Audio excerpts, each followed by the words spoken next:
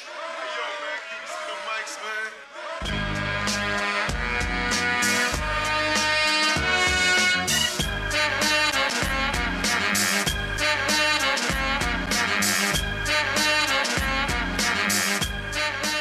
Welcome to Norse Code, the number one podcast for your Minnesota Vikings. I'm your host producer. My name is James Pagoshnik. Thank you guys so much for listening. And on the other end of the tin cannon string, we have our analyst and co-host. You know him from numerous blogs and podcasts around the internet, most notably from the Wide Left Substack. He is Mr. Useful Human, Arif Hassan. Arif, that was definitely a football game. I don't know if you could describe it as anything else other than a football game was played. It wasn't good. It's a facsimile of football activity, I think, is maybe even closer to accurate. So, I have to ask, you're staring down the barrel of a 59-yard field goal. Mm-hmm. Do you let him kick it? I mean, knowing now that he doesn't have the leg, sure, but, like, do you... Yeah, Pinero's had a good year.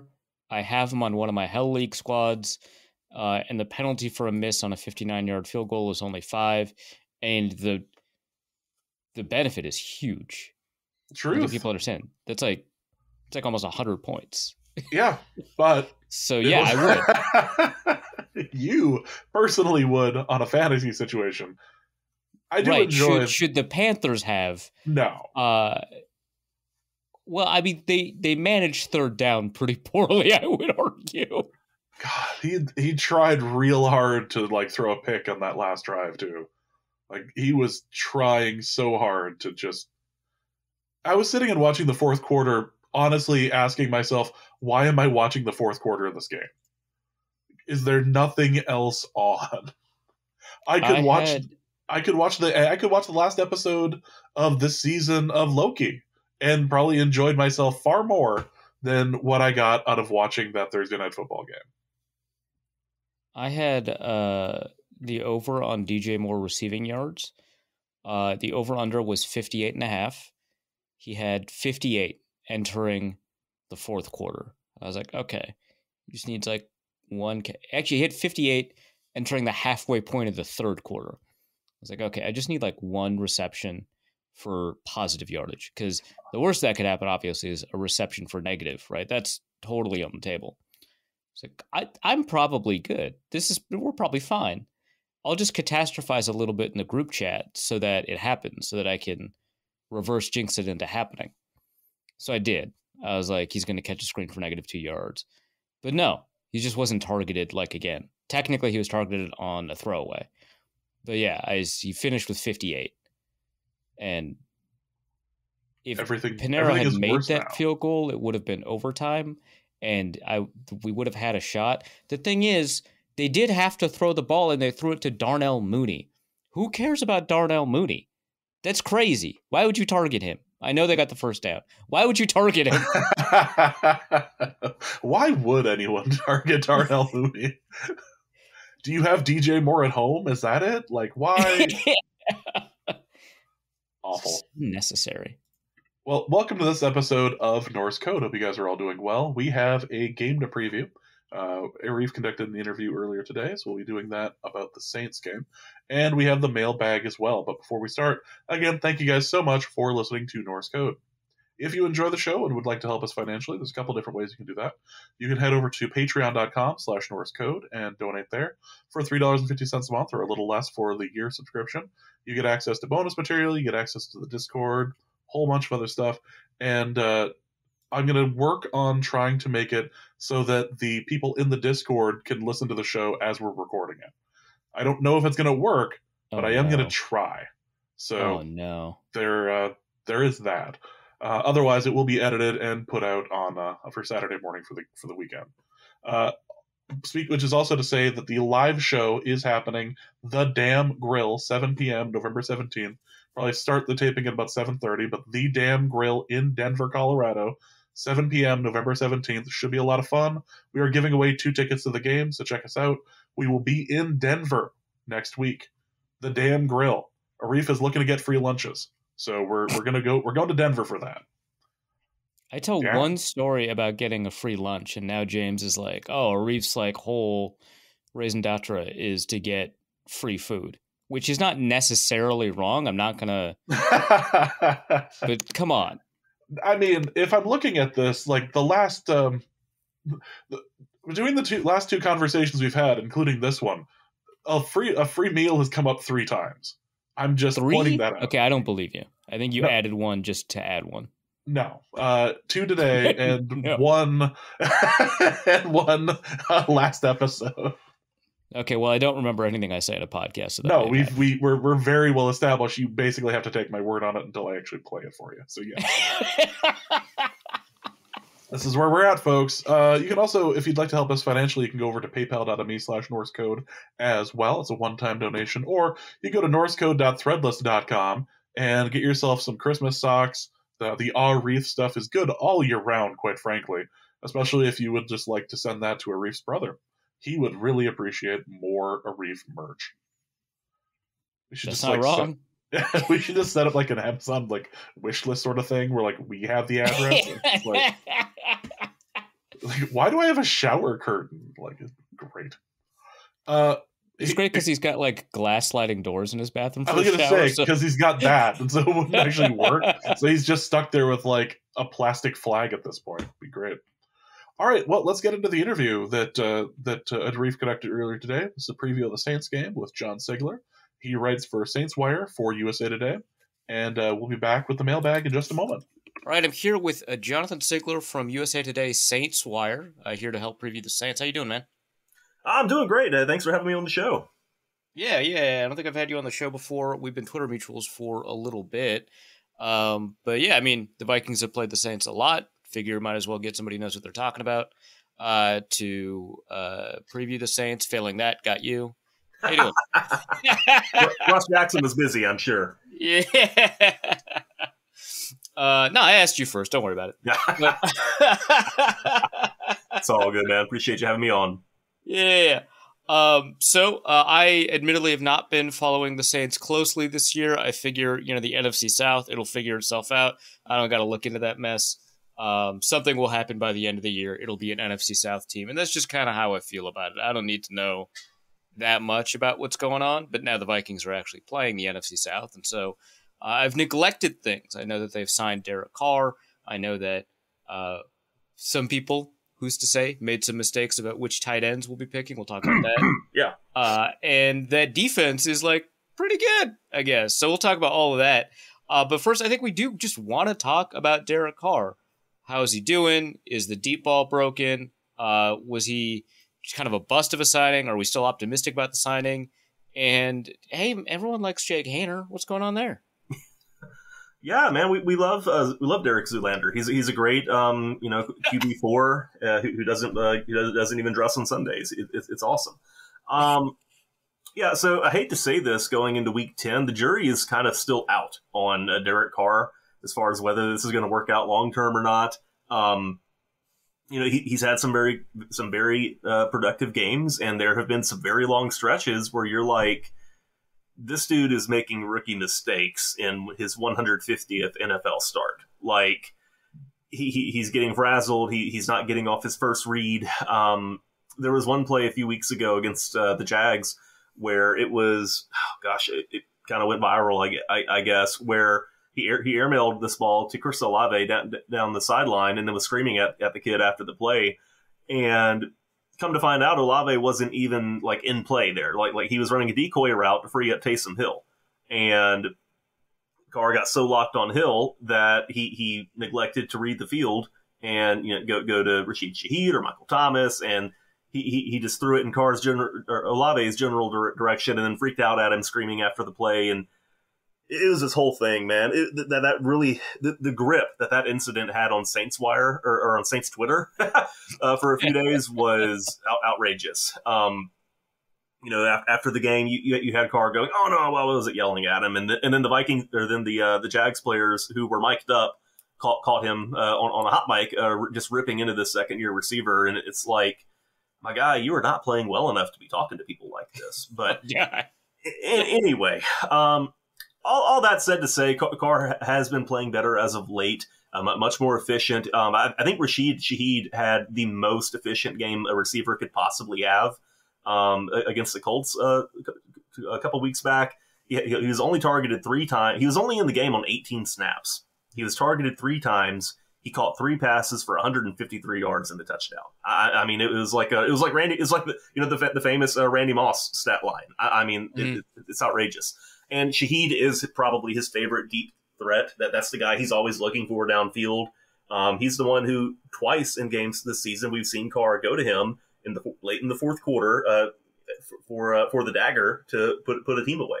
And so he has a lot of trust in this guy, and we're just kind of waiting to see if he can develop that same trust in Chris Olave and throw a better football to Michael Thomas. So, it's frustrating because when the Saints signed him, the line was, here's a Pro Bowl quarterback. Here's somebody who has seen it all, done it all. He knows life in the NFL. He knows the highs and the lows, and he's seen every defense we can throw at him, and he's going to get this offense, ship shape. And we're going into week 10, and I mean, they're struggling to score 24 points a game. And that's just the reality here. So when you say the jury is out, that implies that there's also like some pretty, this sounded all pretty negative. It implies there's some pretty positive stuff in there too. Oh yeah, dude. Like, he is the ideal quarterback for Alvin Kamara as far as, checking the ball down, throwing an accurate ball specifically, that especially on these timing routes. That's something that other quarterbacks in this offense have really struggled with in recent years. Trevor Siemian couldn't do it to save his life. Andy Dalton has struggled to hit those passes. Jameis Winston got benched because he couldn't hit those passes. I mean, that was a major factor there. And so in comes Carr and Kamara. Kamara, he's catching 12 passes, 13 passes a game. Now, obviously, you don't want to do that all the time, but to have someone who can access that talent, not quite to the level that Drew Brees did, but to get something out of, in my opinion, the best receiving back in the NFL, that is awesome. And Carr needs to keep that. He needs to keep that up. The Saints need to continue doing a good job of, drawing up, good routes for AK instead of just having him, waddle out into the flat. We had this really nice Texas route against the Colts, and I think they brought it back against the Bears last week as well. So Carr is really doing an awesome job of weaponizing AK, and hopefully he can keep that up here against Minnesota. So we might as well transition that conversation to Alvin Kamara and the running backs, but just real quick before we do that, the reason you call Jake Hanner QB4 is because of Taysom Hill, right? Yeah. Dude, this is the year of Taysom Hill, I guess. As far as his overall usage in this offense, we haven't seen it like this before. And I think you were kind of alluding to his rushing ability here, and that's really come into form this season. He broke out last year as a runner. He averaged 6 yards a carry last year, and he's picked up right where he left off, and the offense has been better for it. Isn't he like 33? Yeah, dude, he's older than me. Yeah, he's 33. And he's out here running like a 23-year-old on a UDFA contract, and he's running hard, and I kid you not, like, he is their most explosive threat as a runner right now. He had a 20-yard touchdown run against the Colts, and that remains the longest run from scrimmage the Saints have had all season. Okay, that gives us a good opportunity to talk about Alvin Kamara, right? Because he has over 100 yards from scrimmage per game, right? But it does not seem like a very efficient back right now. Like, it seems like, so obviously his yards per carry is down. I think this is the lowest of his career, 3.6. His yards per target, which I know is not like the best statistic in the world, is really low. I think his yards per out run is quite low. You've mentioned, Carr knows how to use a running back as a check down. To me, I think that Carr just likes checking it down. Oh yeah. But he checked it down on a Hail Mary at the end of the first half last week. Oh god! Sweat Kirk Cousins. Yeah, dear God, Kirk Cousins without a playoff win. Yeah. Playoff win came against the Saints. Yeah. I wasn't going to specify now. Come on. Hey, we're talking about Alvin Kamara. That's He's right. dealt no level of trauma to the Vikings, as it were. So, is there? I mean, does it feel like he's lost a little bit of his juice? Like, technically, he's a very good route runner, but does it feel like it's just not there, or is it a blocking issue? Is it an offensive design issue? He's getting like great volume, but like, man, it does not seem like it's worth much. Yeah, dude, I think he's lost a little bit of that juice out in open space. I mean, just look at it. He is, yeah, he's 28, so he'll catch up to me one of these days. But he's 28. He's had over 1,200 carries in the league at this point. It wouldn't shock me at all if there's a bit of that in play where he's just not able to, make. He can still make the first defender miss, but he's not making the second guy miss like we saw earlier in his career. He's not really bouncing off of defenders quite as much out in space. He has never really been a runner with long speed. He's never. I think he ran like a 4.6 or something. He doesn't have that extra gear that someone like Jonathan Taylor does, for example. And so he really has to rely on what the blocking can do for him to open a lane and let him shake the first defender and then see what we can make after that. And the blocking has really taken a step back in New Orleans. They've not hit on several pretty high-profile draft picks along the offensive line in recent years. It took Cesar Ruiz 3.5 years to develop into a starting quality right guard. Trevor Penning is on the bench right now, and they've had 3 different left guards start games this year. So it's pretty rough, and the blocking hasn't been there. The play calling has been highly suspect.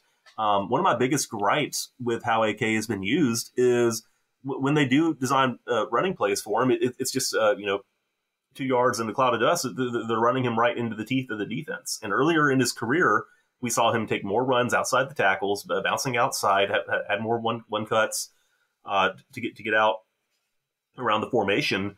And we just have not seen that same creativity in recent years, and that's been to his detriment. And he's paired with noted anime enjoyer Jamal Williams. Yeah. How is what's Williams' role now that Kamara's back in the lineup? Because he didn't start the year in the lineup, right? So it's Jamal Williams primarily, and now he's a backup. So how does that? Is he still worked in, or is he just somebody that's going to stay off on the sideline until Kamara definitely needs a rest or something? Yeah.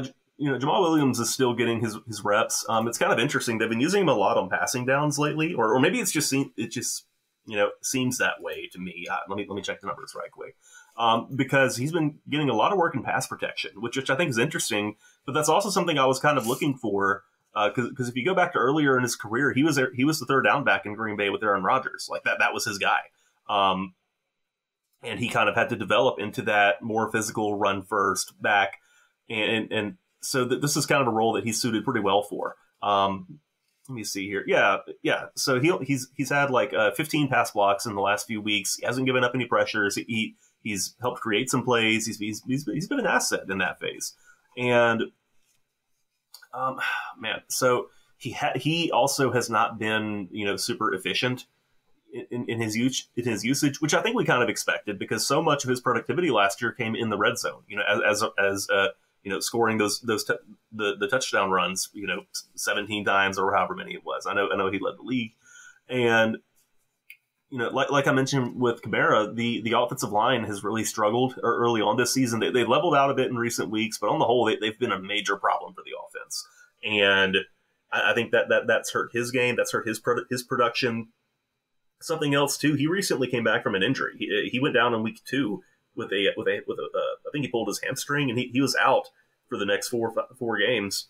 And so he's just now kind of getting back into a decent snap count. I'm looking at it now. He played 27 snaps last week, 15 the week before, 20 before that.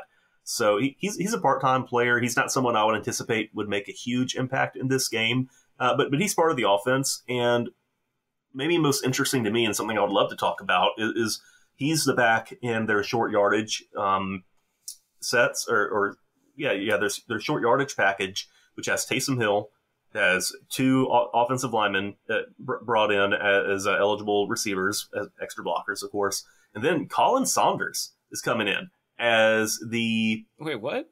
Yeah, he's the fullback, man. Right. Yeah, sure. Why not, man? Yeah, I think the Ravens do it the same way. They have a quote-unquote fullback who's like 324 or something. But anyway, Saunders has been awesome in that role, which makes sense because he's done it since high school. He did it in college. I believe he had a rushing touchdown and a receiving touchdown in college at Western Illinois. I think that's right. And Saunders has been And Jamal Williams is a running back in this package. And that makes sense, too, because he and Taysom Hill were together in that RPO-heavy system at BYU way back when. So he and Taysom have a really great chemistry. They've been very effective together in the short yardage sets. Even if Jamal Williams is doing a lot of blocking in that role, he's doing a lot to help Taysom Hill spring out into the open field and make some big plays. And he's been a positive player, just maybe not in the ways that we anticipated when the Saints signed him. Okay, yeah. So with all of that, I mean, we've talked a little bit about that offensive line. You mentioned that Trevor Penning is benched. I assume he just keeps punching people or something. He's not. That's the problem. Like he's not. Yeah, dude. Like they're just running past him, and it's like get low, my guy. So it's not even like an attitude thing or like an over aggressiveness thing. It's like he's not making contact with defensive linemen. Yeah, it's technique related. Like he's really struggling with leverage. He's not getting low enough in his stance, and his feet are just it's uncoordinated. It's really a practice thing, I think. Where maybe that wasn't a point of emphasis at Northern Illinois, Northern Iowa. Northern Iowa, yeah. I don't think that was much of an emphasis at that level from his coaches, and then he missed almost his entire rookie season. When he hurt one foot in preseason and missed most of the year, came back, ended the season by hurting his other foot. And so everyone in the organization has been talking about this, like, okay, this is really his rookie year because he's actually able to practice now. And he's able to, receive coaching and be receptive to it and do film room work and actually put things into practice rather than just, stand on the sideline on a scooter and watch everybody else get to work. So that's a work in practice, or a work in progress, excuse me. And it's all technique related. And I think he'll be fine. He has all the physical gifts. I mean, he was an RAS god. And to his credit, the aggression and the throwing guys all over the place and getting ejected in practice, all that stuff, that was kind of his signature. I mean, I joked about him, throwing dudes around after the whistle at the Senior Bowl and whatnot. That hasn't really been a problem for him. There was one point where he was like one of 4 offensive tackles around the league who had not been penalized on more, like 250 snaps or something. Like he's been doing a great job of reining that in during games, not getting baited into penalties, and not being a negative in that area. So now that he's done, that tells me that he is coachable, that he can unlearn bad habits and be mindful on the field and work on his craft. And I think he'll be fine in the long run. The Saints really can't afford for him not to be, given everything they invested in him.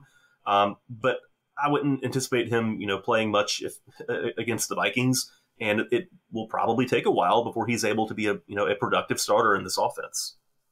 So the guy who's starting is Andrus Peat, right?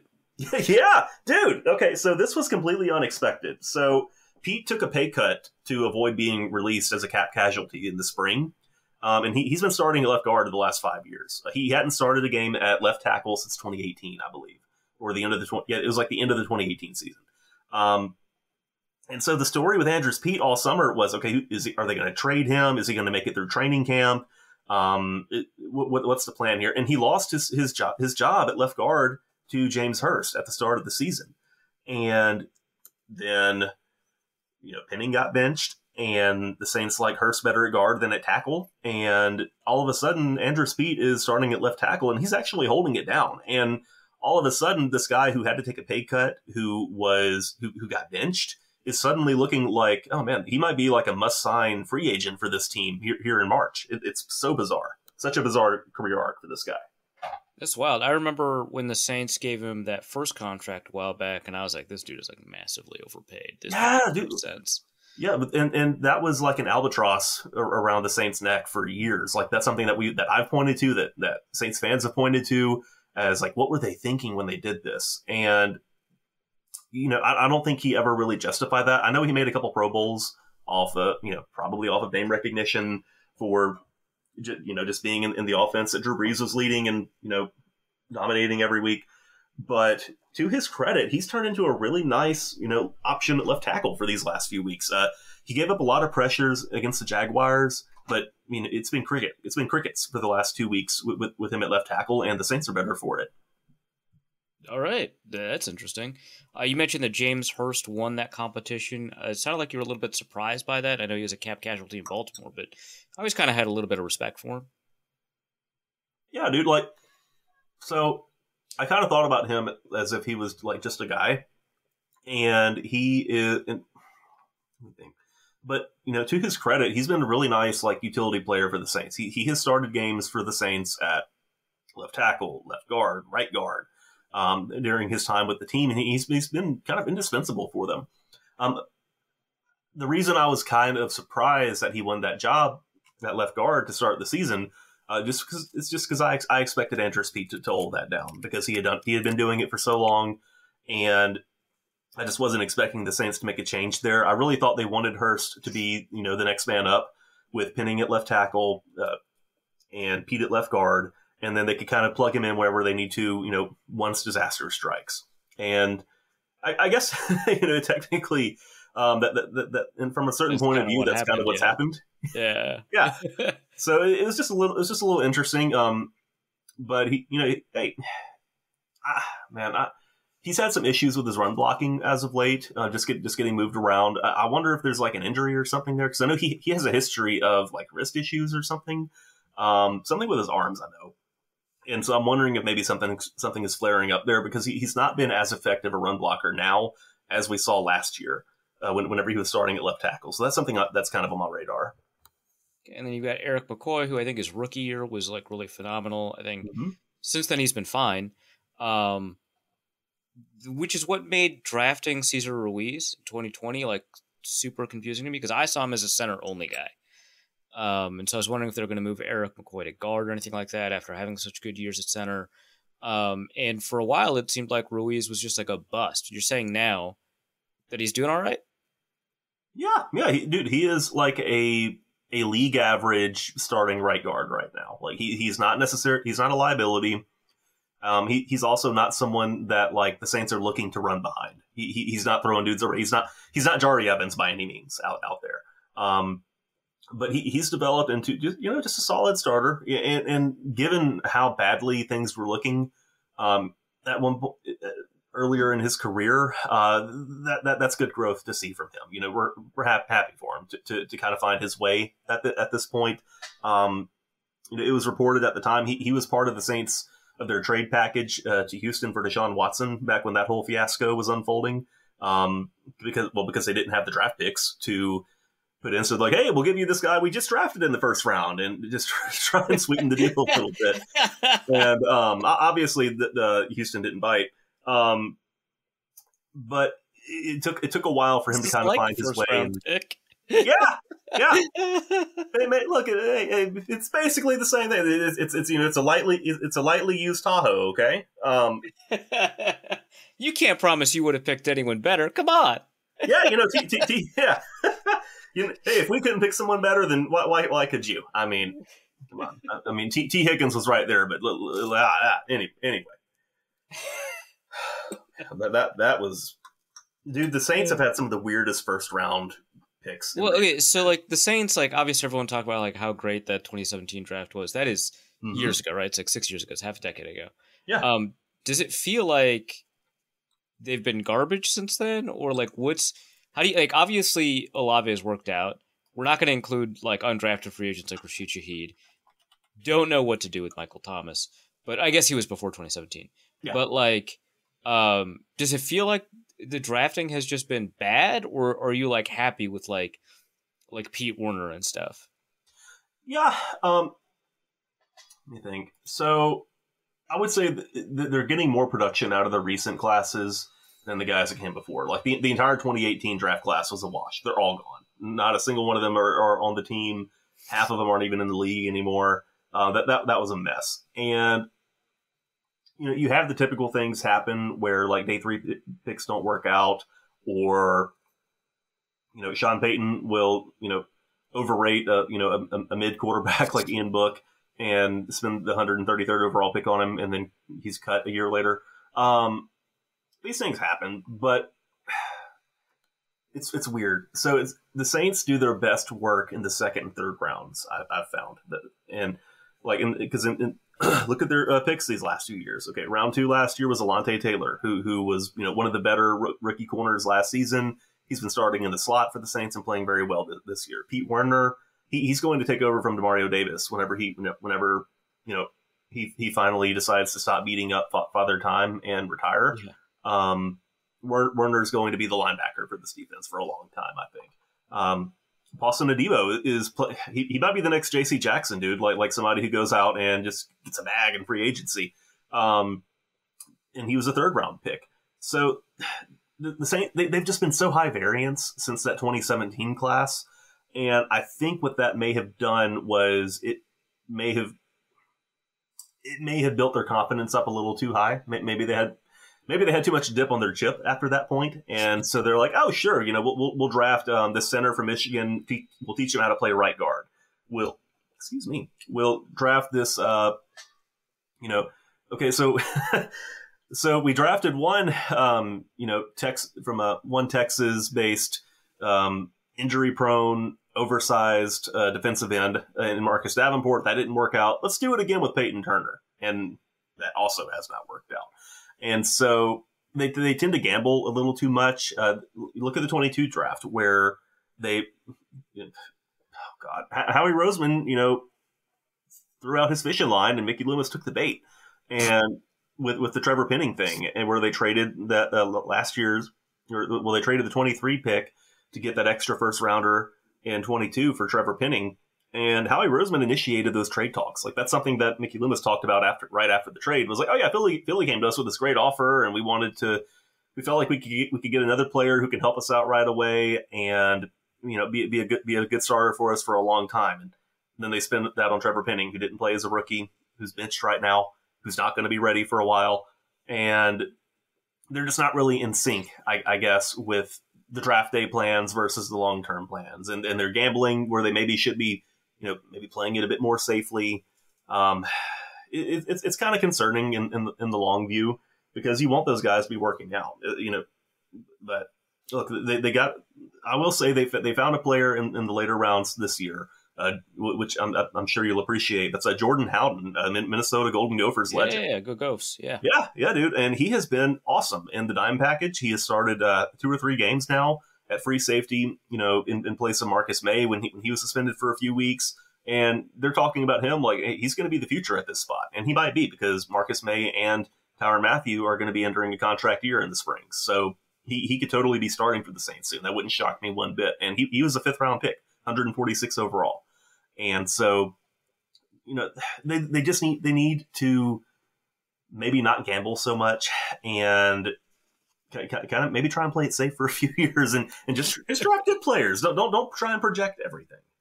All right. Well, one player that was pretty safe, Ohio State receiver Chris Olave. Mm-hmm. As safe as you can get in a draft context, was a Rookie of the Year candidate. He didn't get Rookie of the Year last year. That was Garrett Wilson. He was robbed. I'm sure he was, bud. I'm sure he was. But yeah, he was good. I'm not hearing as much about him this year. I kind of expected him to lead the team in receiving, and technically he is, right? He's got like 20 more yards or something than Rashid Shaheed. Mm-hmm. But I feel like I would have pegged the difference between 1 and 2 to be a little bit larger than that. Can you tell me about this receiving core? I know you've got a fake quarterback at tight end. You've got a fake quarterback at receiver in Lynn Bowden. I'm sure there's another fake quarterback somewhere here that we can find too. But is there A.T. Perry's a draft guy? Everyone, all the draft Twitter guys love A.T. Perry. What does this receiving group look like? What is Michael Thomas right now? And is Chris Olave like a genuine threat in the confines of this particular offense? Yeah, so Olave and Carr have really struggled to stay on the same page.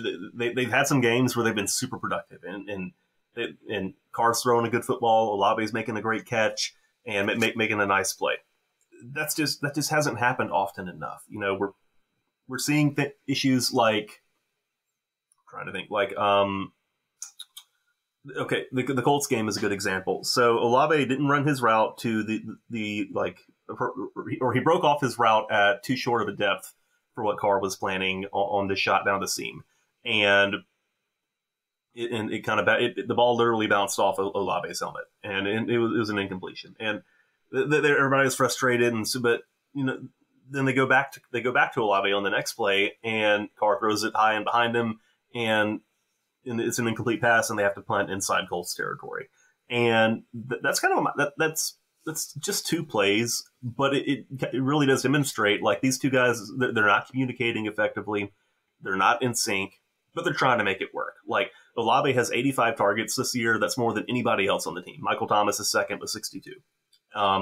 He does lead the team in receptions. He's got 50 of them.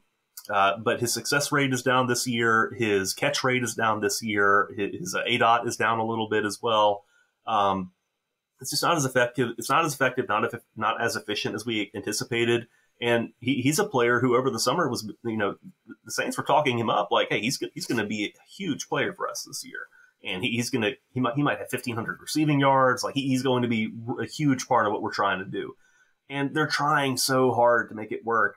And there's just that disconnect there between the QB and the receiver, and it's led to far too many negative plays. So, without being at the facility, being on the practice field, I can't really guess at what the disconnect is, but they've got to get that figured out because there's too much riding on both of these guys for it to fail.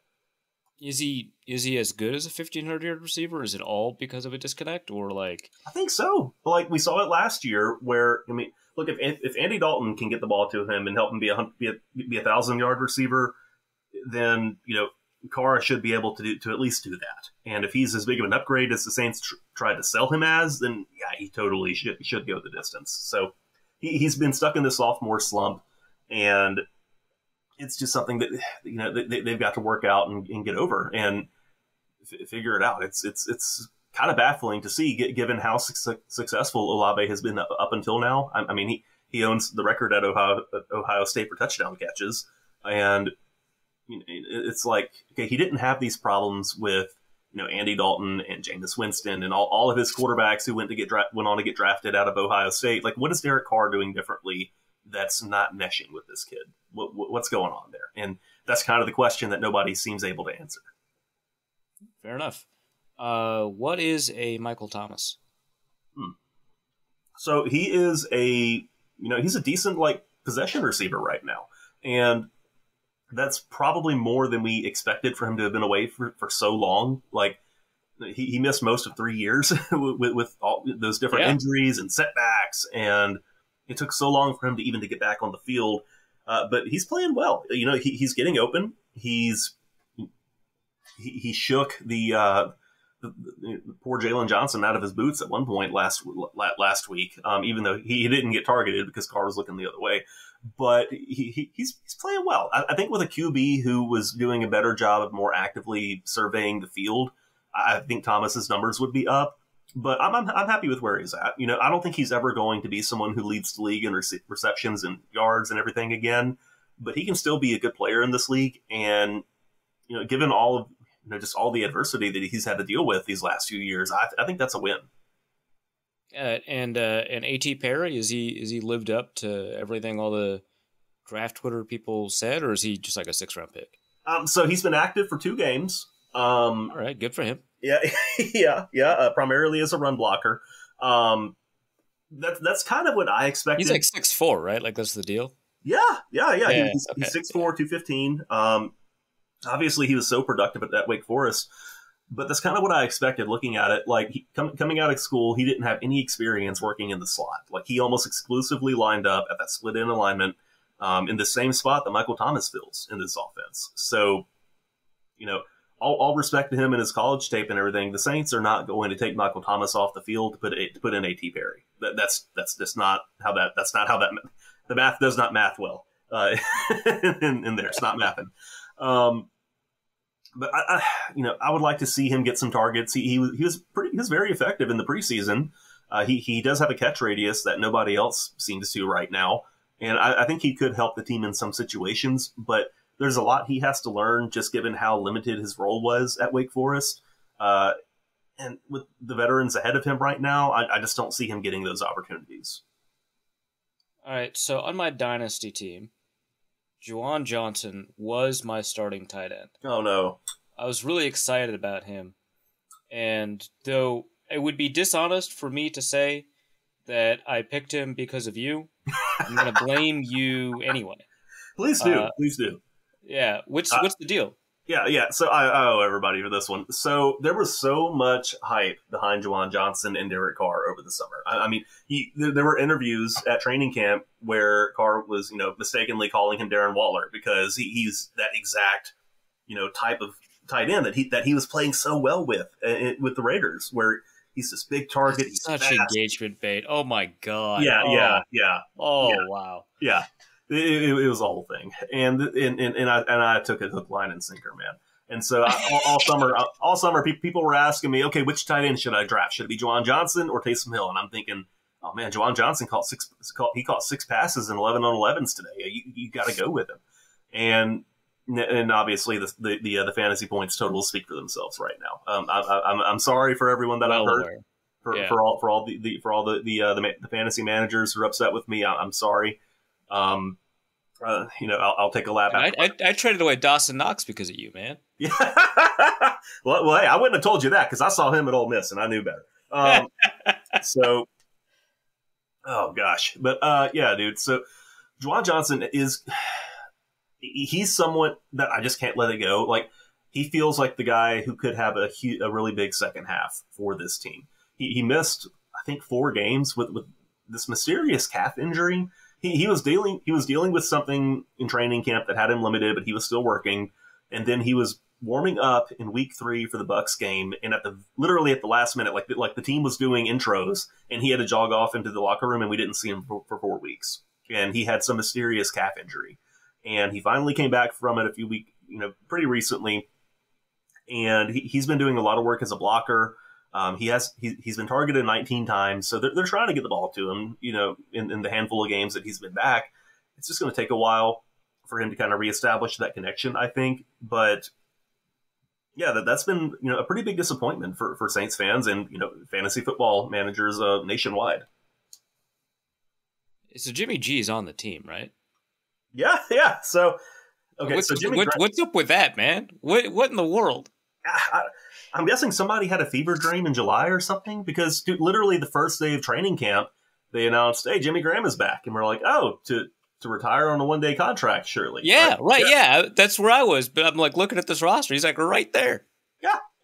Now he has been inactive since Juwan Johnson came back. They don't have a lot of snaps to go around between JJ, Foster Moreau, and Taysom Hill, and so Jimmy Graham has been the odd one out. And when he has been playing, it's really been as a run blocking specialist, which is shocking. I would never have in a million years predicted that. Same Jimmy Graham? Yeah, dude, I would never have predicted in 1,000 years that I would find a Jimmy Graham. Sued the NFL to be called a receiver, Jimmy Graham. This guy, yeah. That there would be a run blocking fan cam of Jimmy Graham defeating dudes. In November 2023. I would never have predicted that in a million years. And he's been inactive the last since Juwan Johnson came back. And I think they view him as kind of as a luxury. So, okay, here's a funny stat for you, though. So Jimmy Graham has 1 catch this season, right? For an 8-yard touchdown against the Patriots. Like he is 1 for 1. Oh, that's got to feel good, though. Oh, it does. It was such a nice moment. But the reality has not lived up to, the daydreaming, I guess, of Jimmy Graham finally coming back to New Orleans and finishing his career in black and gold and all this stuff. Like he's the 3rd or 4th tight end, the blocking specialist. He's not really. He's like Mercedes Lewis right now.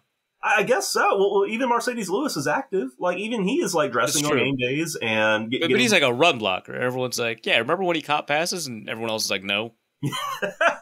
Yeah, that's when that's before the Jaguars updated their uniforms. Like, it's been a minute. It's been a minute. But yeah, dude, so Jimmy Graham, it's a great story. I wish that he was able to help out more often, but he's just not a factor right now. All right. Well, let's talk a little bit about the defense. We already talked like a good chunk about the defense when we talked about the draft class, but 6th place defense in EPA per play. Also, I kind of don't like believe it. I'm not really sure what's going on with how good this defense is. Can you tell me about like what the defensive design is? What's making it effective? Is Paulson Adebo actually good, or is it just bad quarterbacks? Demario Davis, obviously, I'm not going to knock him. He's good. But like the rest of this defense, I'm just like, man, I don't know. Like Marcus May's fine. Tyrann Mathieu, but I don't know. I'm looking at this defense and I'm just thinking, yeah, I could see it doing okay. I can't see it doing sixth. What's going on? Yeah, so they are a very opportunistic defense, and they're built around the secondary. Like they Dennis Allen's, platonic ideal of a play would be, dropping 6 or 7 defensive backs into coverage, rushing 3 and then making the QB hold the ball for 4 or 5 seconds and then making a mistake. Like that is it, his vision of a good play. And that works when you're playing some pretty bad quarterbacks. That can be a problem whenever you're saying, okay, Trevor Lawrence, we're going to make you hold the football for 5 seconds and see what happens. And it's backfired a bit. They are, I believe, they rank 4th. They're tied for the 4th fewest sacks at this point. They have not hit on any of these high draft picks at defensive end, like Marcus Davenport. He's up there. He's a Viking, man. Yeah, he's a Viking. Yeah. He's in Minnesota's training room this year instead of the one in New Orleans. Actually, yes, yeah. Gosh, thriving there. Yeah, he's killing it in the cold tub. But Peyton Turner is also on IR for quite a while. December at the soonest is the word on him before he'll be able to return. Isaiah Foskey has not been able to play much, and he's also hurt right now, so he's going to miss this game with a quad issue. They don't have any edge rush really. The one active player they have off the edge is Carl Granderson. Who's where's he from? He's from Wyoming, I think. Yeah, he's Wyoming. Real awkward situation coming out of Wyoming. Oh yeah. But he's like their only real like pass rusher off the edge. Cam Jordan he's getting the pressures, but he's not finishing with sacks. He doesn't have that closing speed that he used to, and so that's been a problem. It's rough up front. Brian Brzee has been a good player. He's closing in on the team record for passes batted at the line of scrimmage. He's already up to 5, and he needs 2 more to tie it. So Brzee, even when he's not really getting home, he has a sack and a half. He's got like 14, 15 pressures this year, I think. Even when he's not getting home, he's doing a really great job of getting his hands up, plugging those passing lanes, and trying to find a way to make an impact. So he's a bit vulnerable against the run, and honestly, that's the story for this whole team, like this whole defense, is that they are a very soft run defense. That's not going to, don't worry about that. That's not gonna okay, cool. Well, I don't know. Joshua Dobbs, he's nice with it, but Alexander Madison is not. Yeah.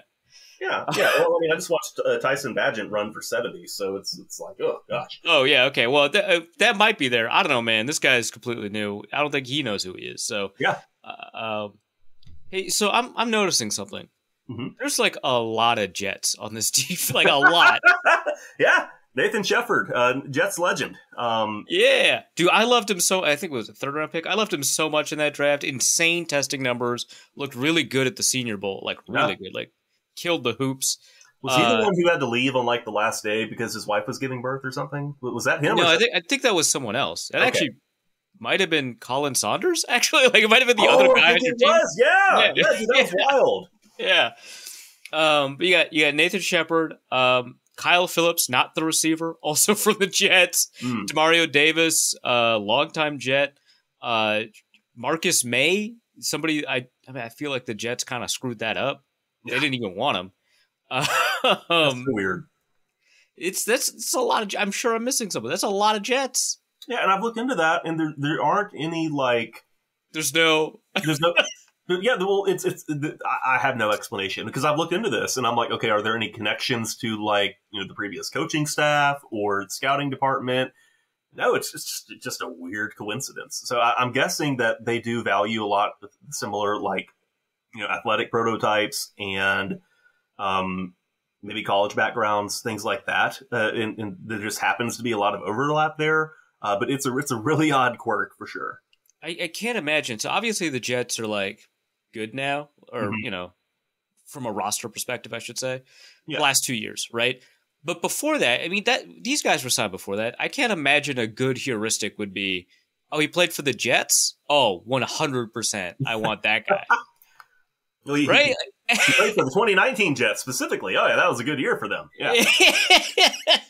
But I mean, like, these guys are like pretty good, it seems like. So, I don't know anything about Kyle Phillips, but like these guys are like pretty good. Obviously, Nathan Shepard is not like Quinnen Williams or anything, but Demario Davis is killing it. Marcus May's pretty good. Again, I don't really understand what happened there. Like, I don't know. Kind of weird. Yeah. Yeah. All right. Well, okay. Let's talk a little bit the linebackers. We already talked about, Demario Davis is great.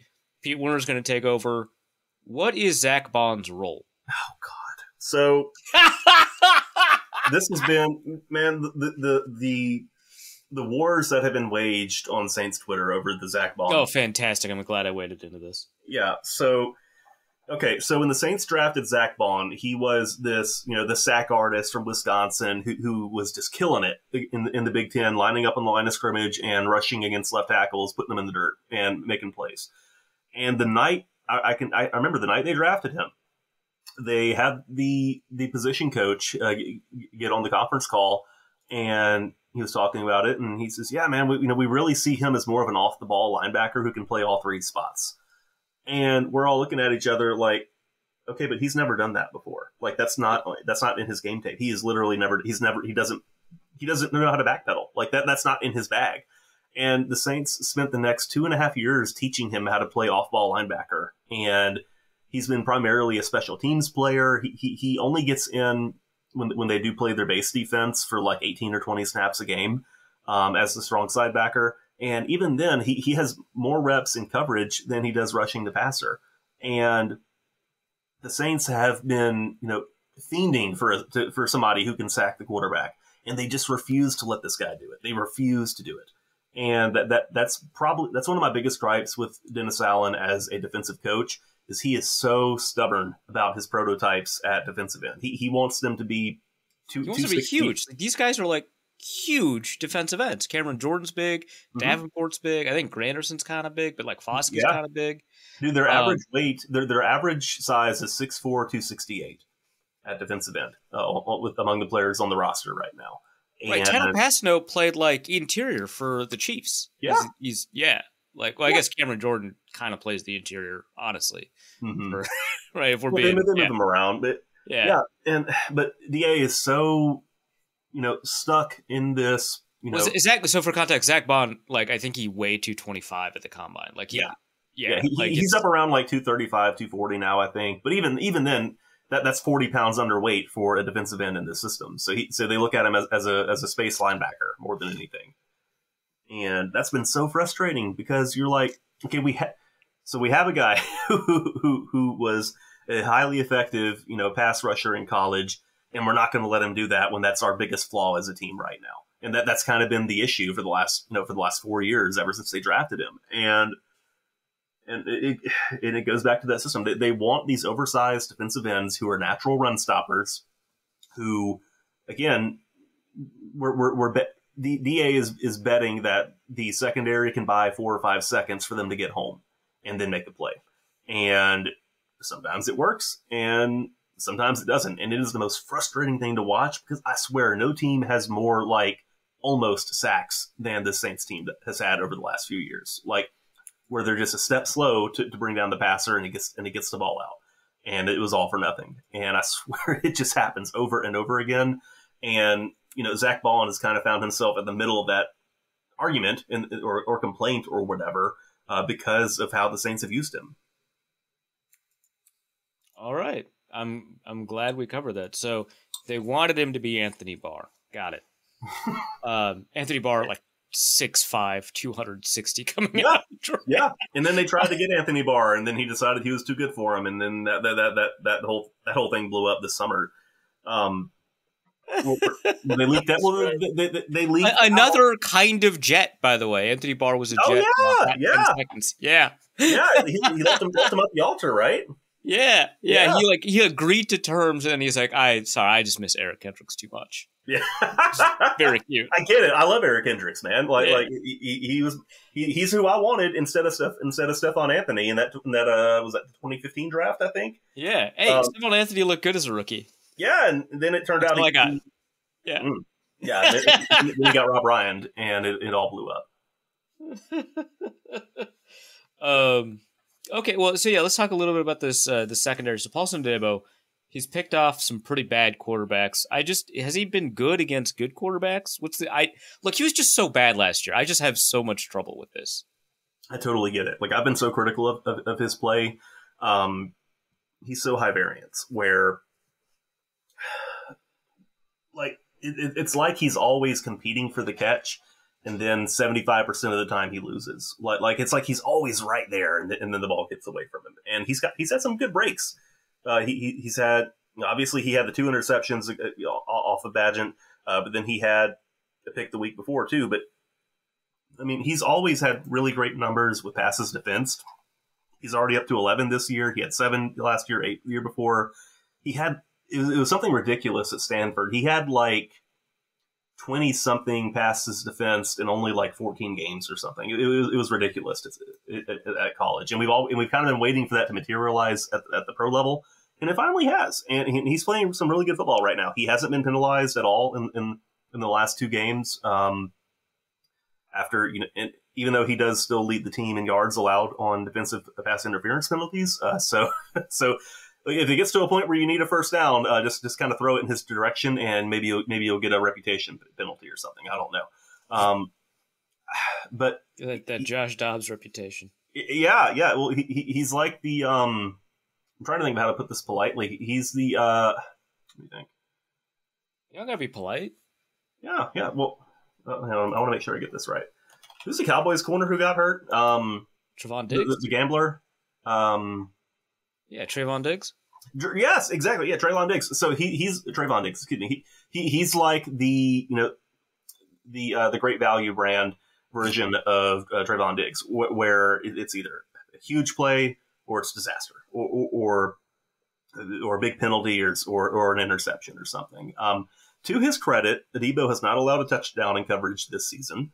And again, he's played really clean, very productive football the last few weeks. So I think his arrow is trending up in the right direction. I do think this will be a good test for him because I like Josh Dobbs. I could see him picking on Debo a little bit if he gets matched up with Jordan Addison. Receiving powerhouses, Brandon Powell and Jordan Addison, I guess. I mean, yeah.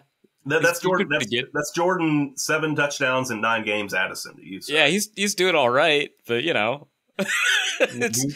the receiving core is not what it was like 3 weeks ago.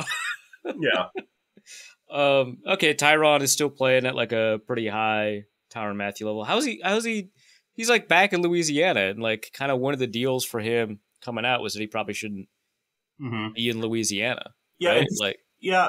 And he still is kind of keeping things at arm's length. Like he doesn't live in New Orleans. He I don't know if you're familiar with the geography down there. He lives on the other side of Lake Pontchartrain and Slidell, and so he's not mixing it up in the same communities and with the same influences that he may have had when things were rough for him or earlier in life. So he's very much a more mature, like, grown up person now than he was before, and he's very much a leader for this team. That's good. I'm glad. One of the better stories I think in the NFL, just in terms of like players being able to find themselves. I love it. Yeah, and then you talk about like fan favorites, like his jersey sold out in like 15 seconds. It literally does not shock me at all. It crashed the NFL website. I remember the NFL shop. It crashed whenever they first released his jersey. It was wild. That rules, man. That rules. I'm so happy for him. Me too. Alontae Taylor, you talk about how good he's been in the slot, how good of a pick he was last year. Can you tell me just a little bit about him in general? Yeah, so he's someone else who's been working really hard. He hadn't played the slot at all in college or last year, and then literally in training camp, that's when they started working with him in the slot this summer. and he's been really receptive to that role and to coaching, and he's coming along well. He's not, I think he's not being targeted as heavily now as he was earlier to start the year, and I think that's a testament to the work he's put in. Something that's interesting too is probably his biggest flaw as a defender last season was missing tackles. And it was so dynamic watching it because nobody missed tackles more impressively than he did last year. I'm talking like arms and legs are flying everywhere. There's an explosion in the background. It was wild. And it was like a Die Hard movie or something. Every time he would miss a tackle, it was spectacular. And this year he's really cut down on it. And he's been a great space player for the Saints. He's come up with some really nice tackles out in the flats and at and behind the line of scrimmage. Let me see here. What are his tackles? Yeah, he already has 4 tackles for loss right now. He has the 3rd most tackles for loss on the team right now.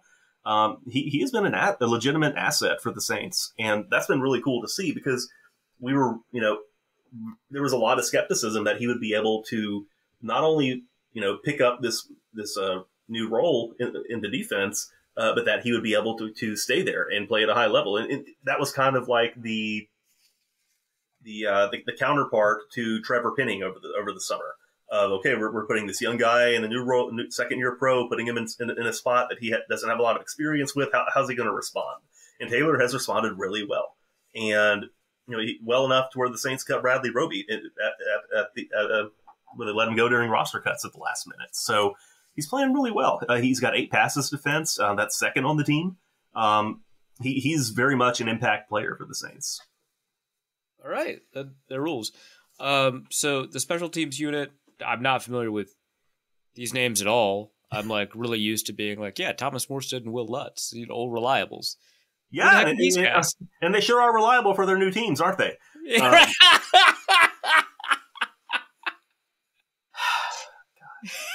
was fighting that, man. I don't even know how to pronounce it. Well, I guess Lou Headley seems to. I can probably figure that out.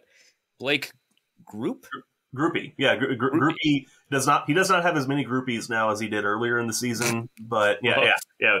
Taking the low hanging fruit there. So Groupie has been under fire. He's missed some pretty high profile kicks. He missed the game winner against the Packers early this year. He had a missed kick against the Bears that would have made it a 2-score game. He's really been struggling, and you hate to see that for a young guy, especially this early in his career. But that's just the reality of it. He's been too erratic. He pushes a lot of kicks wide right of the sticks. That seems to be his main issue is when he's lined up on that right hash, and he's overcorrected at times, and it's not been as steady. It has not been the upgrade from Will Lutz that Dennis Allen really tried to sell him as when they made that change there at the end of preseason. So that's been a problem. Lou Headley, are you familiar with the legend of Lou Headley at all? No, it sounds like a name I've heard in a country song. Love it. All right, so Lou Headley is a 30-year-old man from Australia. What? Oh my God. Okay. Yeah, so he was working in scaffolding and roofing in his 20s in Western Australia. At one point, he owned Western Australia. That's wow. Okay, this guy's rough and tumble. Dude, he's from a fishing town of 5,000 people on the West Coast in Australia. He's from the sticks, man. He's from, geographically speaking, he and I are from a very similar territory.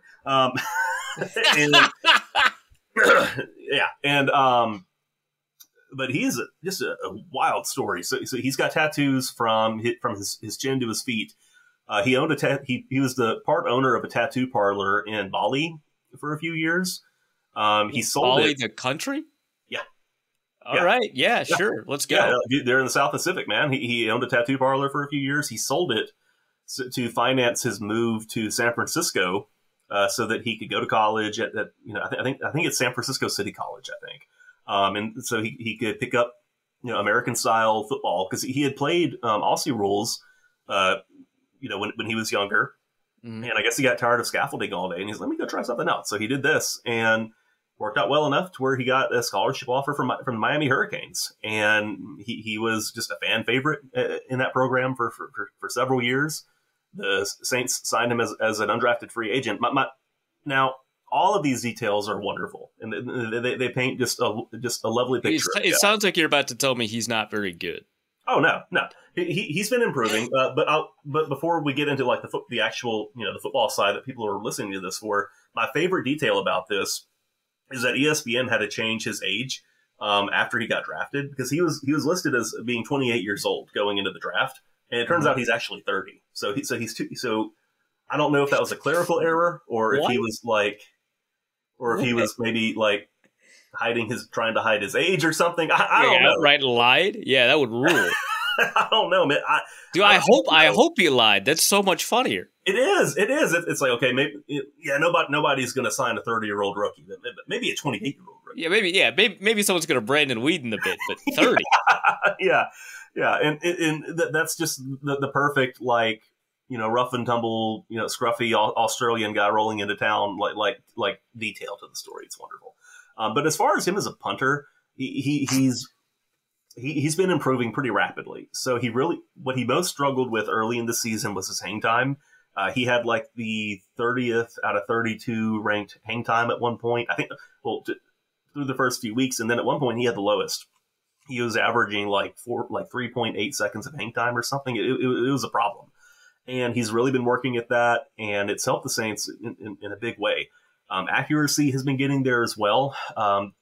Unfortunately, the Saints offense has had to punt very often this year. The good news is that Headley and the punt coverage unit have worked really well at pretty consistently dropping punts inside the 20, inside the red zone.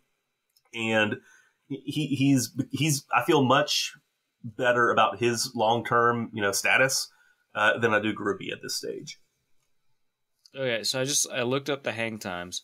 So first of all, the two players with the fastest, so worst hang times, are like non-American, right? So you've got the Scottish Hammer, Jamie Gillan.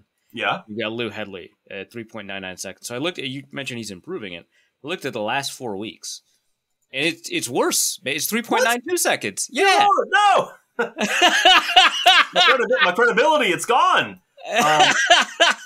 Well, look. Well, then maybe the Saints are doing something differently with their punt coverage teams, but they definitely, that could be it. Yeah, but they are doing a much better job getting downfield, stopping those punts inside the 20, and kind of winning that field position battle. So maybe they're adjusting to it, but there's got to be something to these, that international style kicking, whether it's from rugby or Aussie rules football or whatever it may be. I think there's probably a bigger adjustment to that than a lot of people like to think. Yeah, it looks like last 4 weeks, 10 of 15 were either downed or fair caught, which is like, that's a 10 of 15 is like pretty good. Yeah. And over the course of the season, it's 20 of like, you mentioned there's a lot of punts, 43 punts. So yeah, there must be something in the coverage that has improved. But yeah, the average hang time is not beautiful. I wouldn't characterize that as like very wonderful. Yeah. That was definitely like a point of emphasis earlier on. So I guess they're just finding a way to work around it for now. Yeah, a lot of these international punters, man. I can't find anybody besides like Brad Wing, which, I mean, he doesn't count. He's been in the NFL forever. Yeah, the rest of these guys are all American, good old American punters. Yeah, bro, blue collar. Some blue collar. Yeah. I have to get those H-1B visas or whatever. Yeah. Yeah. Oh man. All right. Well, so what burns me up is that the Saints, they cut Thomas Morstead last year the year before last, in order to promote the guy that he had been training to replace him, was Blake Gillikin, Penn State legend. And Gillikin kind of played himself out of the job last season, where he was erratic. He was not working. He regressed quite a bit after playing at a pretty high level the year before. But he took a step back last year, and then the Saints liked what they saw from Headley in camp enough to make a change. And last I checked, Blake was with the Cardinals and performing decently. I don't know. I try not to watch a lot of Cardinals games. I'll wait until they get Drake May or one of these quarterbacks. But it's like well, now that Josh Dobbs isn't there anymore. Yeah. Man. But it's like, man, did we really need to let Thomas Morstead go? Because he's out here having like, just tearful, like reminiscing with the Jets and just being this great dude that he's known to be within the Saints organization. And it's like, man, we may have botched that one, Sean. Thank you, Sean Payton, for kicking our our decades long fan favorite punter out the door before you quit on us. So that was great. Masterful gambit, sir. Amazing. Yeah. All right. So I think we covered basically everything. I don't know I assume the Saints are favored because the Vikings have a backup quarterback. I bet it's like 3 points or something. Yeah, it was 3.5 when I was looking at it earlier. So I feel very smart now. I mean, I did have to look at the spreads earlier today for a podcast, so I'm sure I just remembered it. But no, I'm going to say that I felt that one out. I wouldn't doubt you for a second. How do you think the game's going? Give us a game prediction. Yeah, so I'm not super worried about the Vikings passing attack, just mainly because Justin Jefferson's not playing, and he took Marshawn Lattimore's lunch money last year, so that's one less thing to worry about. Josh Dobbs, his running ability does give me pause because that's like the one thing the Saints have just not been able to figure out over the last few years is these quarterbacks who can run and who are confident runners and who are not just like scrambling on a whim and taking off for 1 or 2 plays a game, but guys who continue to go back to that. And I can totally see Dobbs just running amok and making plays and outrunning 34-year-old Cam Jordan and 33-year-old Demario Davis and juking Tyrann Mathieu out of his cleats, and I can absolutely see this being a problem. And so that gives me pause. But and defensively, I don't like the matchup where the Vikings have this really blitz-heavy defense, which obviously you know more about that than I do, and why they're doing that. But Derek Carr specifically doesn't respond well under pressure and having a lot of bodies around him in the pocket. And so I don't think that's been like the book on him since he was like at Fresno State. That's like the whole deal with him. Yeah, and so I mean, maybe it's PTSD from watching his brother get beaten up with the Texans. I don't know. But, that's what people keep saying. Yeah, yeah. I mean, this is I don't want to downplay generational trauma. But yeah. So I'm not looking for a ton of points here. To me, this smacks of like a Saints 20, Vikings 18 type of final score. Like I think it'll be close just because I don't think Carr is going to respond well to having all that pressure in his face, and that may slow down the offense after a couple of pretty encouraging games. So at the same time, the Vikings could get some mismatches with the Saints in space. They have all of these older, slower defenders in starting roles right now. And I think that's a problem against a quarterback who can scoot. And to me, that looks like a concern. So I'll take the 3 points or whatever it is. And I think the Saints are going to pull away with a win, just because I do think the talent discrepancy is on their side here on both sides of the ball. But I'm not expecting it to be a blowout or like a statement win for the Saints or anything like that. All right, cool. Well, thanks for coming on. Thanks for being wrong about that. Always appreciate it. That and the punting hang time thing that's rough. And the Jawan Johnson thing. Like my record is in the mud this year. All right, disgraced Saints writer John Sigler. Where can people find you? Oh man, look, you guys can keep up with me on X, the platform formerly known as Twitter, at John_Sigler, 2 R's. The first one was stolen, and Daddy Elon never freed it up for me. And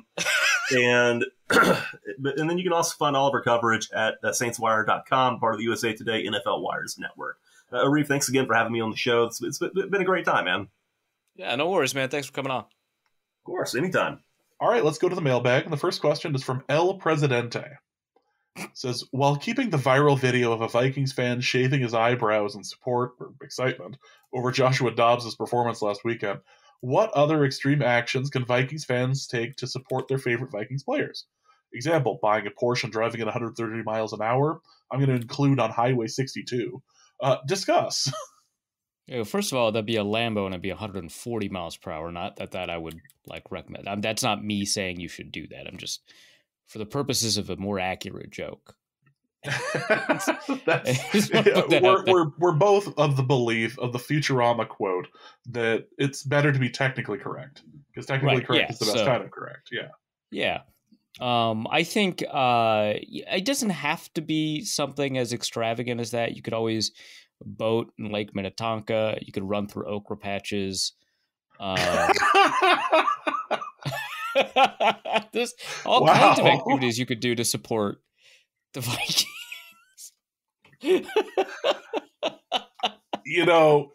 Sometimes you got to run through the okra patch. I'm just, just got to run through the okra patch. Brian McKinney was right. 50 years Vikings fan asks, do the Saints put a spy on Dobbs and open up the middle of the field?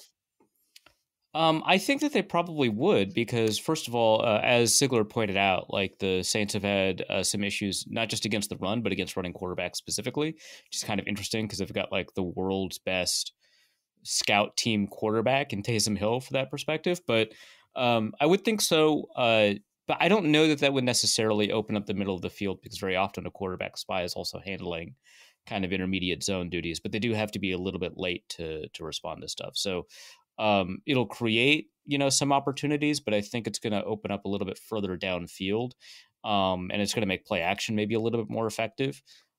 So that's probably the direction that you're going to be headed in, but I do think that that's probably something the Saints will want to consider. Quarterback spies are just not that common anymore. Typically, the ability to stop a quarterback run is incorporated into the structure of the defense in a number of ways, but that's just not something the Saints are doing very well, despite having an otherwise really effective defense.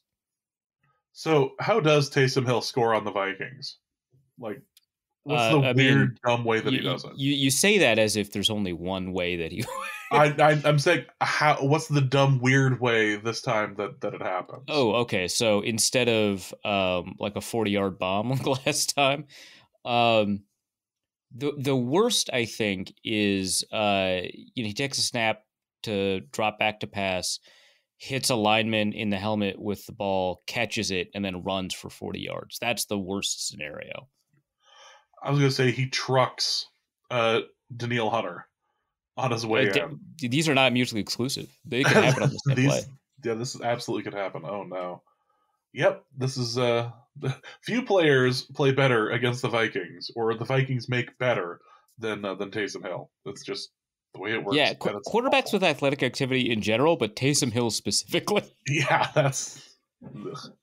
Joe Glissick asks, for a Reefs playbook corner, now with a week of reps under Dobbs' belt, how different will Kevin O'Connell's play calling be? Or will he try to emulate what he did against the Falcons again because it worked so well?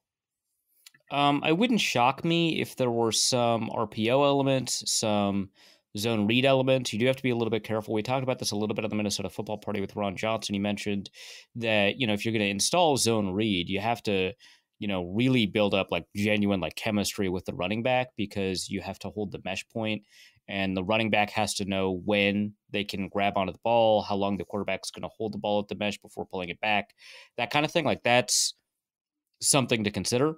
But I think that would be pretty smart, because, obviously Dobbs has the ability to gain on the ground in a way that Cousins wouldn't. So that's something. I think moving pocket in general. So the play actions are going to be like bootlegs, although one would have hoped that was already in the offense, because that's the kind of offense that Kevin O'Connell has designed, with LA. But B, that's something that Cousins is very comfortable with, historically. So you would have wanted that anyway. But because it puts Dobbs on the move, it's something that you'd really want to emphasize. So I think it's going to be, stuff that moves the pocket around, stuff that takes advantage of his ability to gain positive yardage from the line of scrimmage. I think those are probably the changes. I think that the passing design is probably not going to change too much aside from the play action stuff. I think that you're still going to have those deeper shots. You're not going to have as many intermediate or short routes. The Vikings just right now don't have that many in their offense. It's a lot of intermediate and deep instead of intermediate and short. and I think they're going to keep that. So I think that's probably going to stay the same. I think a lot of it's just going to focus on finding ways to get Dobbs himself into space and simplify his reads. Next question is going to be from Kevin Sayer, who asks, how sustainable is the blitzing? Is Flores doing it as we don't have like a credible pass rushing threat outside of Hunter and the cornerbacks are somewhat inexperienced? Or do the players we have lend themselves well to this type of scheme? Or is it like all these things that's somewhere in the middle? So I think that the like one, I don't even know if it's a misconception or misunderstanding because I haven't seen a lot of people talk about it like this. But one thing that people kind of need to know is that it's not like it's a normal defense and they just add a bunch of blitzing to it. Blitzing is incorporated within the design of the defense. How often they blitz is a core feature of the way that that defense is structured. And so you're consistently going to have 6, 7, maybe even 8 players at the line of scrimmage, and how the coverage lines up, where run fits are, all of that is built around that idea that you're going to have 6, 7 around the line of scrimmage, at least 5, right? And those 5 are interchangeable. And so if you look at, and I wrote about this in my Blitz Magic piece over at the Substack, if you look at the way some of these playbooks are built in the Brian Flores defense, of the 5 players at the line of scrimmage, instead of saying, this is our, jack linebacker, this is a defensive end, this is a nose tackle. They all, instead of giving a position designation, they all just have the letter X, and all of them have to learn each other's positions so that they can switch at any moment and play a different spot on the line and kind of understand what their job is supposed to be. So it's built in the design of the defense. Now, obviously, they're blitzing more than previous Brian Flores defenses, right? So it's not as if we're just porting one defense onto another. There is a difference here. One thing that I've been saying a little bit, I said this in the interview with Charles McDonald, I said it on Twitter to Luke Braun. One thing to keep in mind is that like the defense is like kind of madman crazy. The Vikings by far, and I think Benjamin Solak tweeted this out, by far lead the league, not even close, in 6+ person pressures. So they send 6 or more, like over 20% of the time. Like second place is like 5%. It's crazy how often they send 6. And I said to Luke Braun, who like I quote tweeted that, it's 6 or 3. The Vikings send 6, they send 3. They very, like relative to the rest of the league, they rarely send 4, which is weird and cool, but also like part of the way that that defense is designed. It's meant to complicate the looks for quarterbacks, meant to make the protections look a little bit weird. I've noted that it seems to do a pretty good job of exploiting inexperienced quarterbacks more than it does anything else, because it's kind of dependent on, forcing quarterbacks to sift through visual trash. But it is a core part of the defense. So I don't like, from that perspective, I think that there is some level of sustainability to it. I don't know if it's going to be very good against good quarterbacks. So keep that in mind, but it is built into the design of the defense, the way that they send players. So yeah, I mean, there's something to be said there about it being a high variance defense and kind of losing some of its capacity against better quarterbacks, but that's part of it. Now, is it that they don't have a credible pass rush outside of Hunter? I think they would probably blitz a little bit less if they had a better front 4 in terms of pass rushing, but I still think they'd be among the league leaders in blitzing. Like, I think that was always going to be the case. It's just, is that at 40%? Or is it at like 50%? Like, that's the difference, right? Is it that the cornerbacks are somewhat inexperienced? Nope, it's a core feature of the defense. We've seen that when Flores had like Xavier Howard, right? So that's just what it is. I mean, when he had Stephon Gilmore in New England, like that guy is like pretty good and pretty experienced. But yeah, there are differences that they're adjusting for the talents that the Vikings have. But the core of the defense is the same, kind of regardless of how talented those players are. Next question is going to be from Charles Wrights, who asks regarding scrambles, will Dobbs and Hall's tendency toward more pocket movement than Cousins spur many changes to the passing game plan, or does what we already have adapt onto that reasonably well? With the way that Kirk was playing, the movement clearly wasn't necessary per se. But is it a useful modifier to the existing passing attack, or something that either necessitates or lends itself well to a change? So in terms of pocket movement, I mean, there's a couple of different kinds of pocket movement we have to talk about. Like Brady, for example, is not known as a mobile quarterback, but he's a really good pocket movement quarterback. He makes small moves within the pocket that like substantially increase his time in the pocket and his platform, right? That allows him to throw. So that is it's something to kind of keep in mind, is that there's multiple types of pocket movement. The offense has within it a way to move the pocket and a way to keep the quarterback moving. It's based off of, bootleg play action, something that's built into the offense. They just haven't done it that much. And I don't think it's because Kirk Cousins, isn't very mobile, because he's done a very good job on bootlegs in the past. I think it's because the Vikings don't see themselves as being able to run play action all that often without a credible running threat. And I disagree with them, but it's a pretty common view that if you can't run the ball very well, you can't do play action very well. There is something to be said about having to punish, teams that don't bite on play action by actually running the ball. I mean, I think that there is an effect that is not captured by the data that we have, but I think that you can't overcorrect for a bad running game by refusing to run play action all that often. I still think it's something that you should do. So it is built into the game plan, but I do think that there are ways, like I mentioned in the answer to 50 Years Vikings Fan, I do think that there are additional ways to take advantage of the mobility of both Jaren Hall and Joshua Dobbs that incorporates the use of stuff like RPOs and zone reads that allows the quarterback to either threaten to run or to run. So that's something that they should, I think, do. They already had RPOs in the offense, and so that mesh point stuff could potentially be partially resolved by the fact that the running backs are a little bit used to that already. But it's still a little bit of a different game to include a quarterback running that. But I do think that they should. Next question is going to be from Captain Rhyme, who asks, how do we rank Vikings rivalries now that Peyton isn't in New Orleans and the Lions are good? Yeah, so one thing I was kind of surprised by is that Sigler agreed with me at the end of the interview. Sigler agreed with me that the karmic debt that the Saints owe the Vikings has not yet been paid off by the persistent playoff losses. So we agree on that, which is great. Which means it's still part of the rivalry, right? So it's still up there. I think that you're right that it drops down rankings, like it's below the Packers, right? But I'd say it's still above the Eagles. I think the Eagles perceive the Vikings' hatred of the Eagles to be larger than it actually is.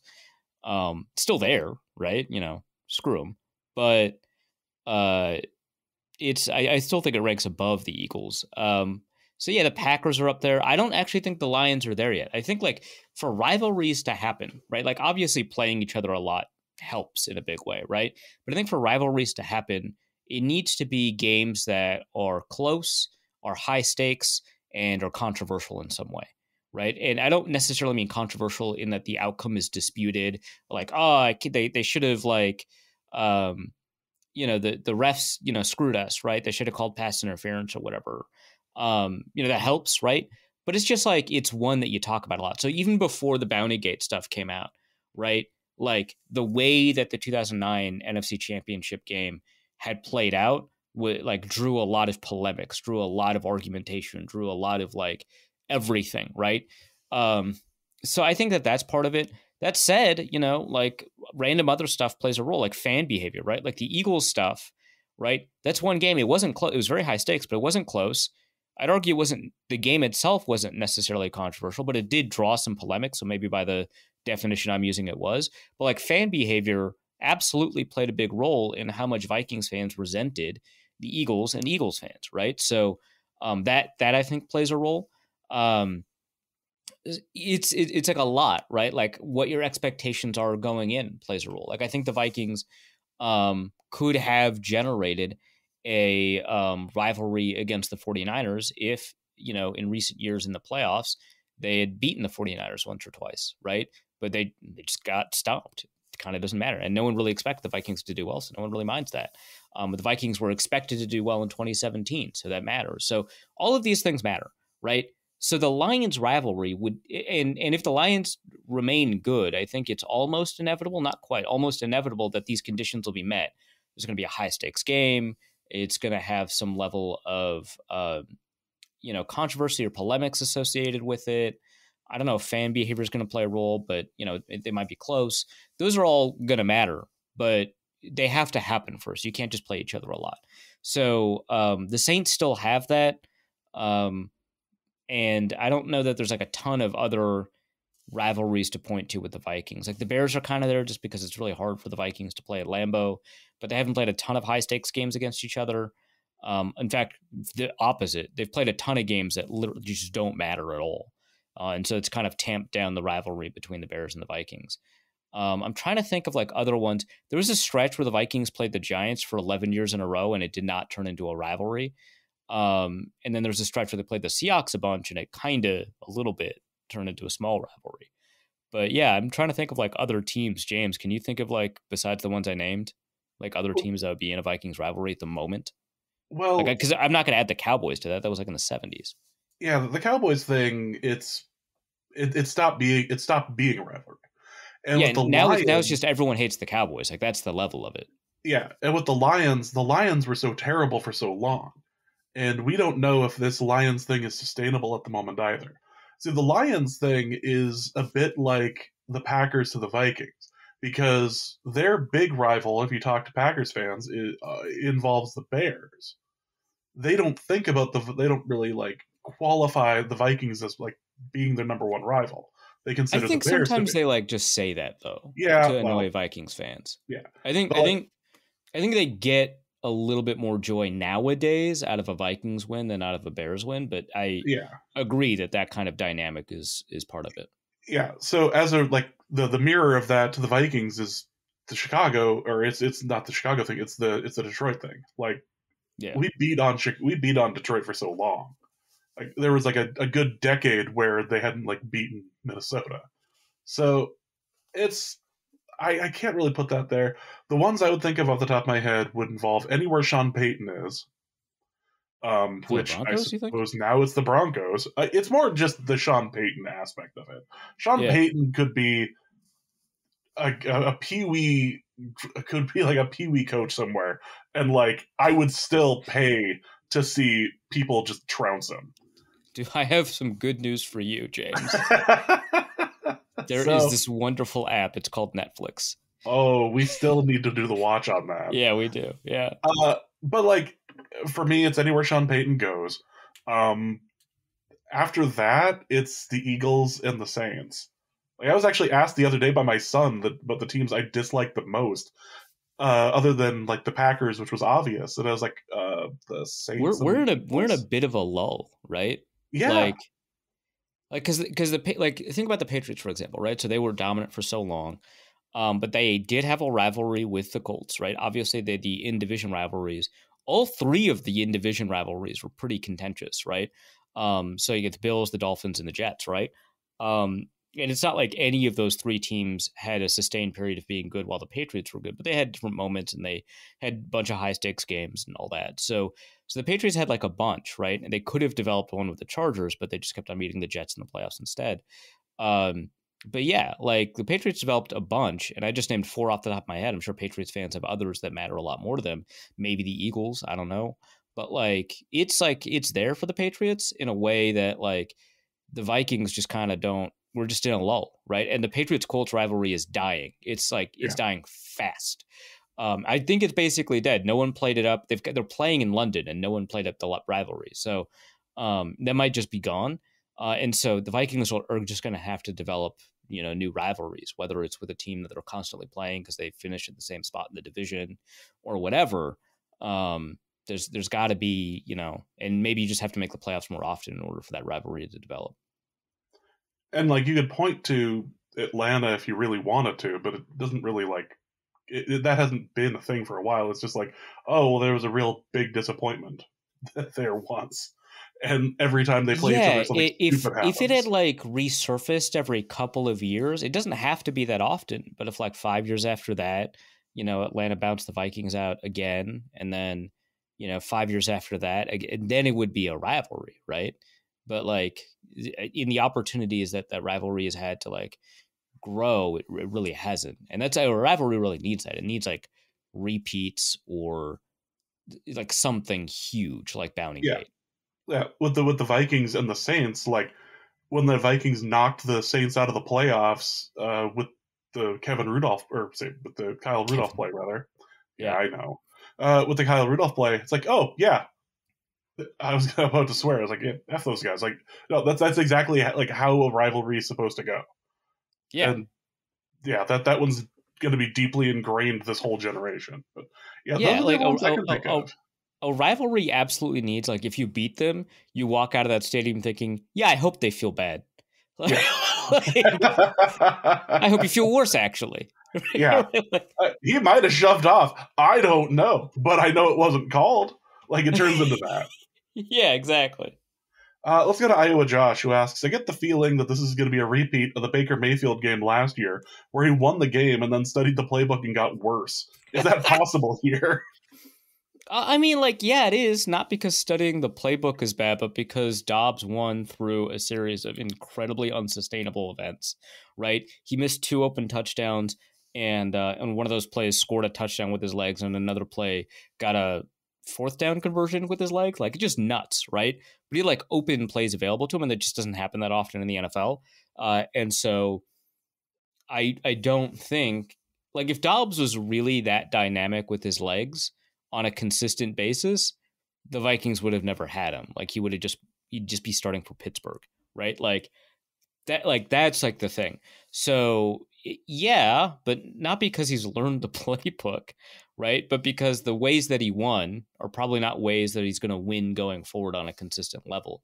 So he's going to need to see the hot route on the nickel blitz, which he missed and turned into a 1st down conversion, or the open tight end in the end zone, which he missed and turned into a touchdown, or the open receiver in the end zone, which he missed and turned into a 1st down conversion. Like, you can't do that. And if he knows the playbook, he might miss that less, but he's back up for a reason. Like, he's probably not that good. So yeah, it could be like that.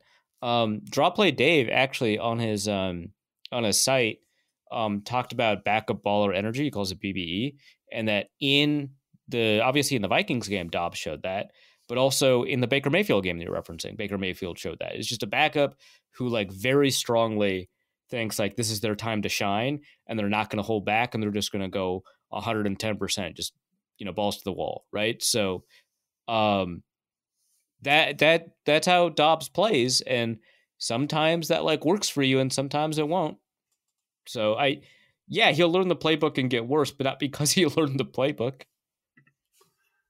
Let's go to Cade, who asks, for a Reef's Matthew Hopkins corner, based on the entirety of the 2022 season and last week's game against the Falcons, has Kevin O'Connell done enough to spur the eye of the Witchfinder General?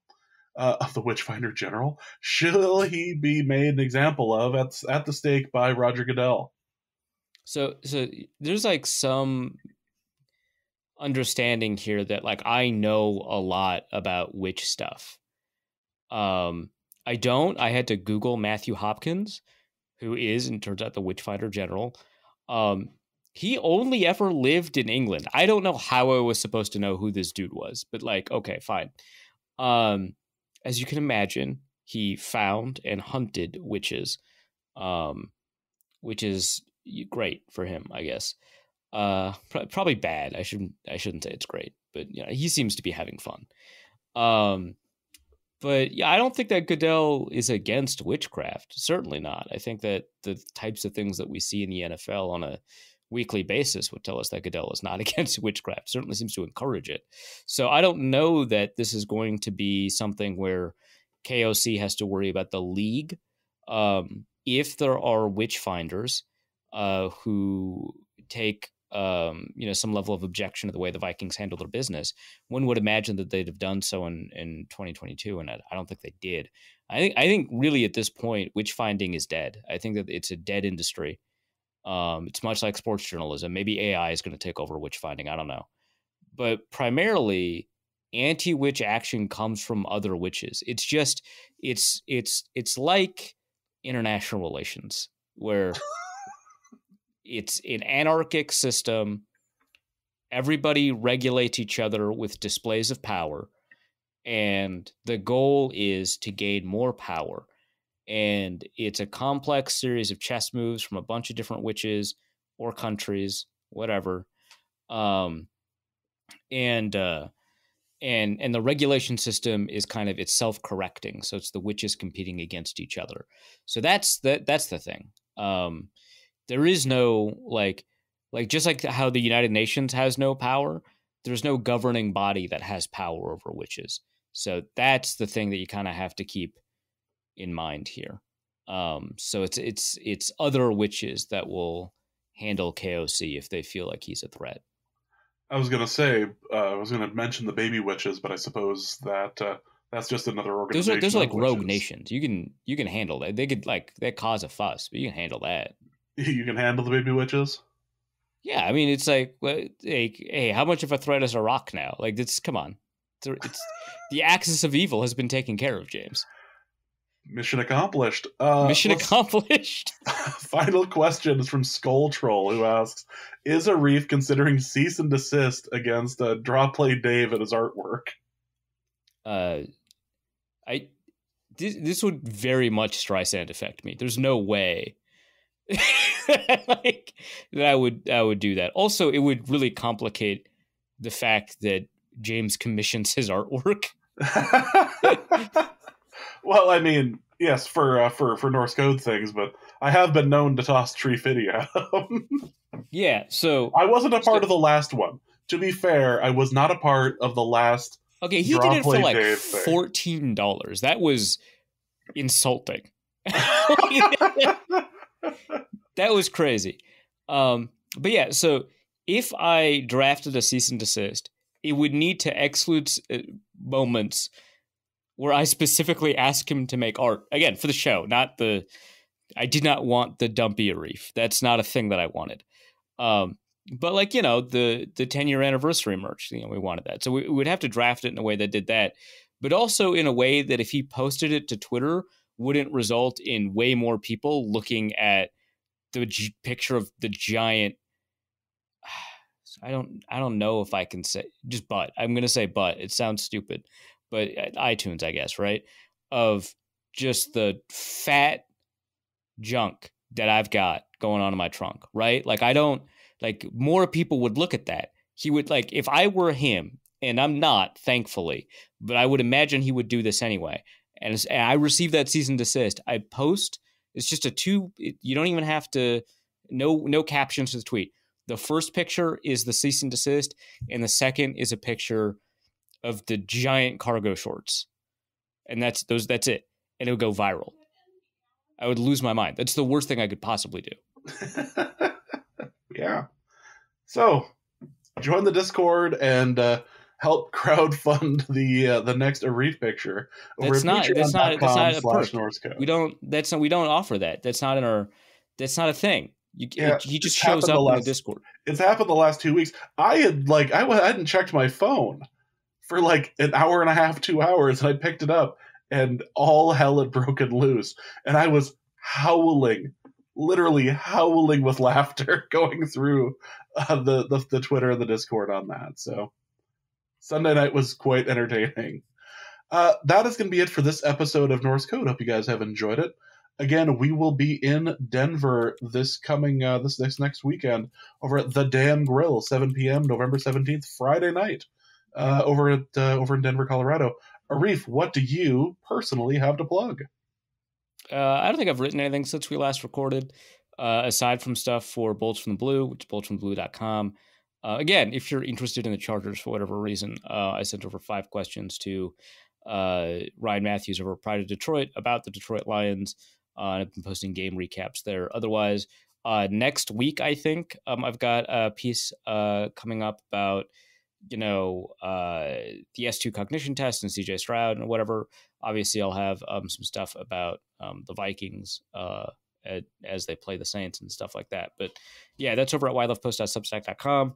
Going to have a couple of things going up, and then I've got a plan going forward about increasing the amount of stuff posted there in the next coming weeks. So hopefully people will get a little bit more bang for their buck.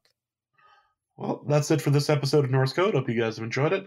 We'll be back next week to discuss, hopefully, the victory over the Saints. But for Arif, my name is James. Thank you guys so much for listening. And please remember that maybe you should just put that in a garage next time. And we'll be back next week. Norse Code is the largest and only division of Norse Code LLC. You can find Norse Code on the Daily Norseman, SB Nation's Vikings blog, at dailynorseman.com. You can also find it on iTunes, Apple Podcast, Spotify, Stitcher, Google Play, and wherever fine podcasts are aggregated. Our Vikings blogger extraordinaire and generally useful human is Arif Hassan of Pro Football Network, and he can be found at Arif Hassan NFL. I am your producer and host, and my name is James Pagashnik. You can find me at the show's official Twitter feed at NorseCodeDN or my personal account at Big Mono. If you'd like to donate a few bucks to the show, you can do so in a few different ways. You can go to patreon.com/NorseCode and donate there. For $3.50 a month, you get bonus material and more. You can also go to paypal.me/NorseCode for a one-time donation, or you can go to norsecode.threadless.com and pick up some Norse Code merchandise. Any questions or comments that cannot fit in a tweet can be sent to norsecodepodcast@gmail.com. On behalf of the Norse Code staff, thank you so much for listening. Our formula is this. Hey, all things are possible through the power of Ben DiNucci.